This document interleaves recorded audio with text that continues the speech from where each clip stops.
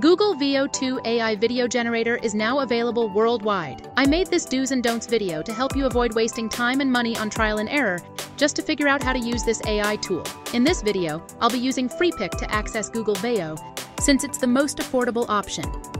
You can also use Veo 2 on other platforms like fal.ai. All the links are in this video's description. So, let's dive in.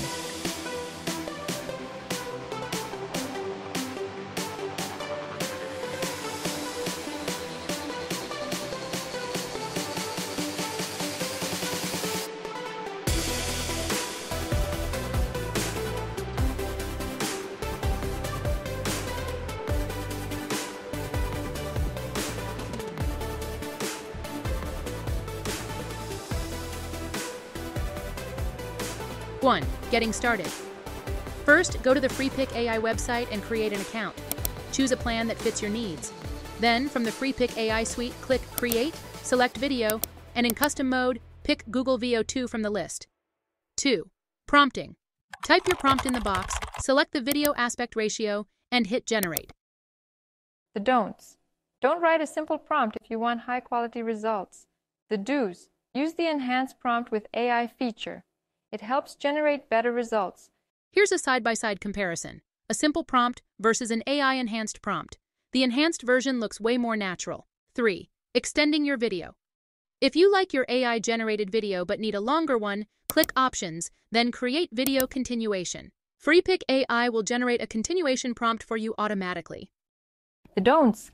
Don't use Google Veo 2 to extend your video. You'll burn through your credits and end up with something like this. The do's. Here's a better way. Instead of Google Veo 2, use the Kling AI model. Just switch to high-quality mode, and your last video frame will be used as a reference image. Then choose the right camera movements to match your scene, set the duration, and click Generate. Here's a comparison, Veo 2 versus Kling AI. 4. Sound effects. Freepik AI also lets you generate sound effects. Just click Options, select Sound Effects, type in what you want, and click Apply Sound Effect. The don'ts. If you're looking for high-quality sound effects, don't use this feature. It's still in beta, and, well, here's what I got.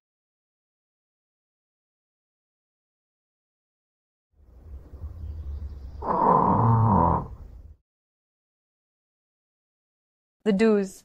Use sound effects from video editors like CapCut or Filmora instead. They're free and way better quality. 5. Who is this tool for? The don'ts. Don't use Google Veo 2 just to mess around. It's too expensive. You'll be paying around $1 for every 5 seconds on Freepik or $2.50 on Fal AI. Right now, it's just not cost-effective for AI filmmaking. The do's. Use Veo 2 for commercial projects. This AI model creates realistic videos. So if you need a high-quality ad or specific video footage, $1 for 5 seconds is still reasonable. 6. One last thing. The don'ts. Don't leave this video without hitting like and subscribe. The do's. Check out my channel for more AI video generator tutorials. See you in the next one.